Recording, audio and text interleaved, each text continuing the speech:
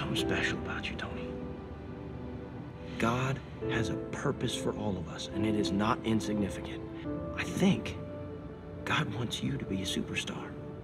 Tony Nathan was this guy who's just unaware of just how good a player he is. And I think that Geralds took it upon himself to put the mirror up in front of him and say, this is how good you are. You know, stop looking sideways, stop looking over your shoulder, stop looking at the guys walking behind you. Look at this mirror and see how good you are. And I will help you. You know what I believe? That you are faster than them, so you show me. When I talked to Tony Nathan, he was like, it's kind of weird that people are making a movie that about me. And he's a very humble, gentle individual.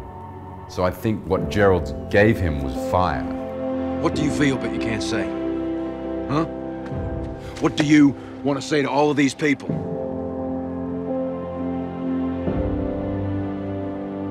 You say it when you run, Tony. You say it when you run. Now, this is your moment. This is your time. Yes, sir. So you go and take it. You go and take it. Yes, sir. The psychology of what drives people with football, the psychology of what drives people with their faith or their religion is really interesting to me. And then it's about then taking that on board, respecting it, trying to understand it. And that passion is kind of what the movie's about. It's like, if you can use that passion that you have for football to create unity for the greater good, amazing things can happen.